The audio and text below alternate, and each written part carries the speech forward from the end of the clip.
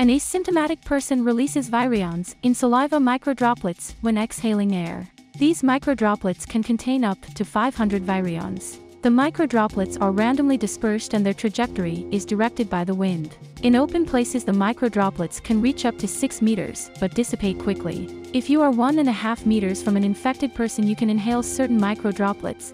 If they enter through the nose, they find structures called nasal turbinates. These cause turbulence in the air we breathe. So when passing through the nose, the microdrops stick to surfaces. But before it can reach a cell, the virus has to pass through a protective layer of mucus. With the first proteins that the virion stumbles upon entering the mucus are the mucins. These filamentous proteins give the mucus its viscosity. The mucins form molecular networks that trap particles in the mucus, impeding their movement. But virions are very small and the spike proteins are highly glycosidated. These oligosaccharides repel each other due to their negative charges, and the virus moves slowly, slipping between the mucins. But then, the virion is attacked by proteins called defensins. These proteins contain a positively charged part and a hydrophobic part.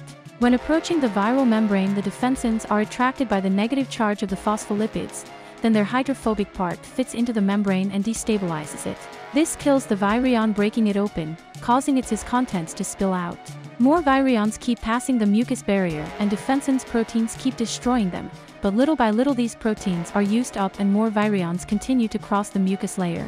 But defensins are not the only defense in mucus. It also contains complement proteins that are even more aggressive against pathogens. The amphicoline protein binds to the oligosaccharides of the spike protein. Together, a protease called MASP1 is activated. It hydrolyzes and activates the protease MASP2. MASP2 cuts and activates the C4 protein in two parts, the C4a and the C4b. The C4b part is covalently attached to the virus membrane.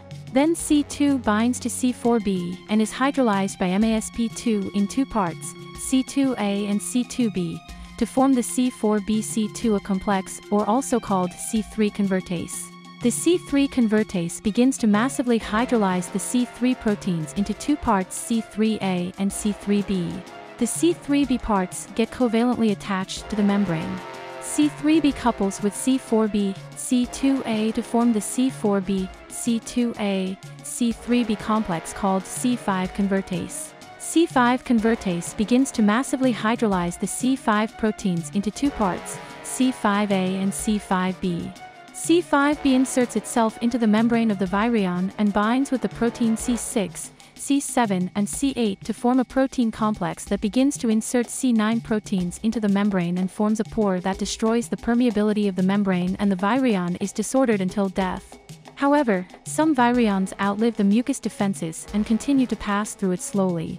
The mucus also contains type A immunoglobulins that could end up eliminating the remaining virions, but the spike protein is almost completely covered by oligosaccharides that serve as shields that block the immunoglobulins. There are exposed places in the spike protein, but this virus is new in the world population and very few people contain immunoglobulins related to the exposed parts of the protein. Despite all these defenses, certain virions manage to survive the innate defenses of the mucosa and reach a less hostile second layer of mucus. Now the virions are about to interact with the cells of the nasal epithelium in search of receptors that help it to fuse its membrane with that of the cell.